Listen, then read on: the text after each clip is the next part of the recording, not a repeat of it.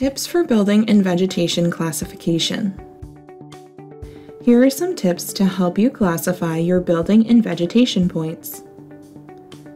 Ensure that noise and ground points are classified first. This step is important because part of the building and vegetation classification process includes looking for points a specific height above the ground. There are two different classification methods in the non-ground classification tool: segmentation and gridding.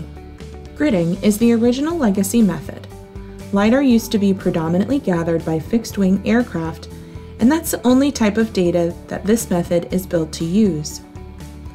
The gridded method works by looking for planar or flat building features.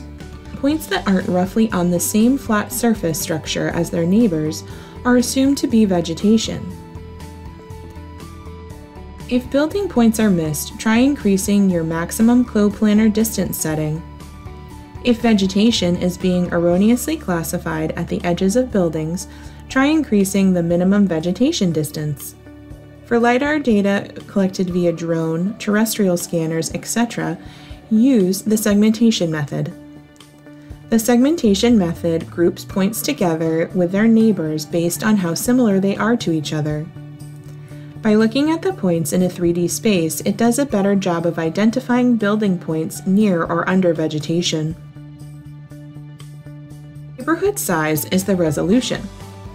Keep in mind, if the local neighborhood being evaluated is too small, many things will look flat.